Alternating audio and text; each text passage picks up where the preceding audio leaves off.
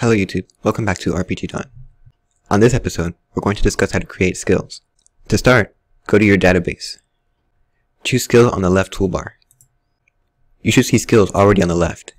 To increase or decrease this number, go to Change Maximum. We're going to increase it by 1. Then choose OK. I'll go to this skill. You'll see a couple of options. First, we'll name our skill. Now, we will choose an icon that would appear next to the skill. Double-click the square next to icon. Choose your image, then click OK. You can add a description that will show up when you have the skill highlighted. You can then choose if the skill costs any MP, mana, or any TP. TP is something that increases when you do certain attacks. You can use TP as a different type of MP. TP is good for certain attacks that you want to be strong, but you want your players to take a certain amount of time before they can use it again.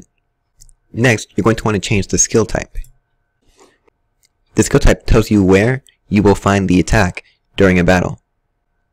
You can change the scope to determine who is targeted, from enemies, multiple enemies, to allies. For this skill, we're going to leave it at 1 enemy. The occasion determines when you can use this skill. Always, during a fight, or during your menu screen. Allowing skills to be used during the menu screen means your players can do things such as heal outside of battle. We're going to set the skill to battle screen only. The repeat number is how many times the effect of this skill will be dealt to a character. 1 means that our skill will hit it once.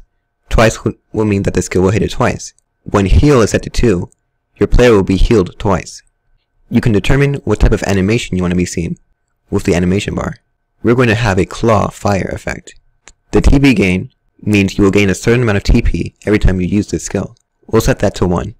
The hit type is how you determine how the target defends from this particular attack. Physical attack means that the opponent has to rely on their defense.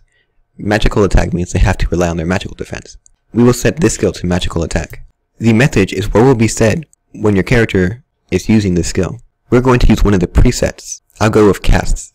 If you want your skill to only be able to be used when the character has equipped a certain weapon, you can go to the Required Weapons tab, Weapon Type 1, and choose the weapon you want them to have to use. If you want there to be 2 different types of weapons you can use with a skill, you can put a weapon in Weapon Type 1 and a weapon in Weapon Type 2. Now, to use this skill, the player has to either have a whip or an axe. For this skill, we'll set both to none. Over at the top right, we have the damage box. Here we set if we want the skill to deal damage to the HP, MP, or if we want the skill to recover HP, or recover MP, or even drain HP, or drain MP, dealing damage to the enemy and healing the user. We're going to choose HP Drain. You can also determine if you want the skill to have a certain element. We're going to choose none for this skill. The formula bar is how we decide how the game knows how much damage the skill will do. Highlighting formula will give you a list of the abbreviations for different things. For this skill, we're going to be relying on magic attack, and the defender will rely on their magic defense. To set the formula, we're going to put A, which represents the user, then a dot. The dot will serve as separation and a link. We're going to link magic attack by typing MAT. Now I will space, star, space, 4. This means that the user's magic attack will be multiplied by 4. I will now space and subtract. To add the opponent, you will put B, then dot to link magic defense. The code for magic defense is MDF. I will also star to multiply and add 2.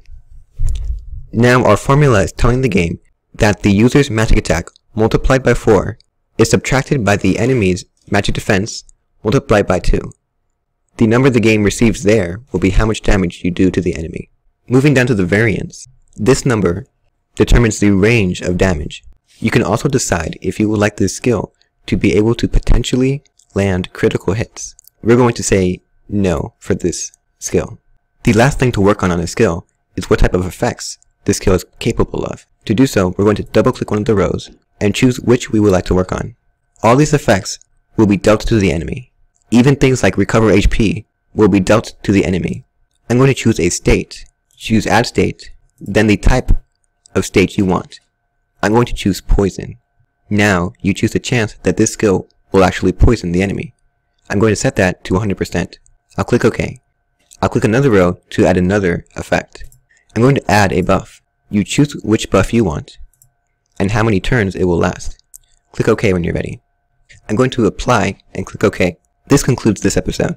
Like and subscribe to show your support. If you have an idea of any tutorial you would like me to make, please leave a comment about it. Thank you for watching. See you on the next video.